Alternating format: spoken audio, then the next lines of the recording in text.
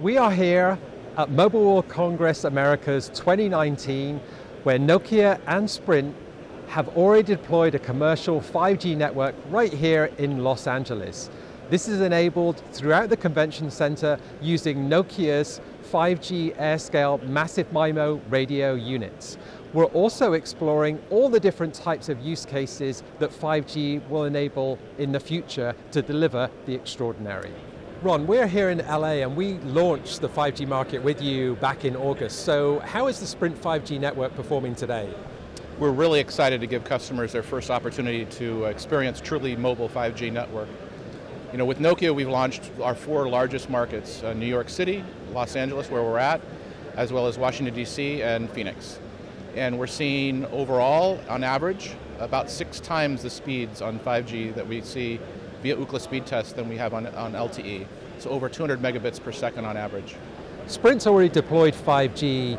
Now, how are you planning to keep up with the increasing capacity demand that you see going forward in the network?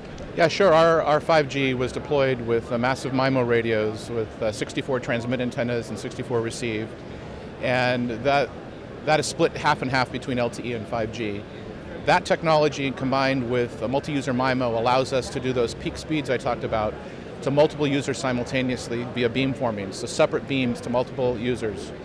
And we're demonstrating that here with LTE with multi-user MIMO, and the 5G NR has 4x4 MIMO, and we're seeing peak speeds around 2 gigabits per second. Excellent, thank you, Ron. Daniel, we're here at the Sprint booth, so can you tell us a little bit more about the low latency 5G use case that we have here?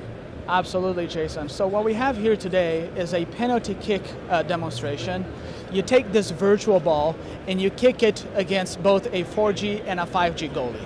So the goal of the demo is to show that the 5G goalie, which is more agile, is a lot harder to score against. Now, the entire objective of this demonstration is to show that the combination of both 5G and virtual reality can open use cases for the consumers. But not only that, the 5G low latency and the high speeds can open up a plethora of new opportunities. For example, like immersive learning for schools, or if you do virtual cooperation meeting designs in corporate environments that can help to explore new types of use cases in the 5G world. Excellent, that's some great examples of how Nokia 5G is really delivering the extraordinary. Thank you, Daniel. Thank you. In collaboration with Sprint, here today, we have shown not only the high capacity of 5G, but also the low latency capabilities and all the types of new use cases that will bring with the next phases of 5G.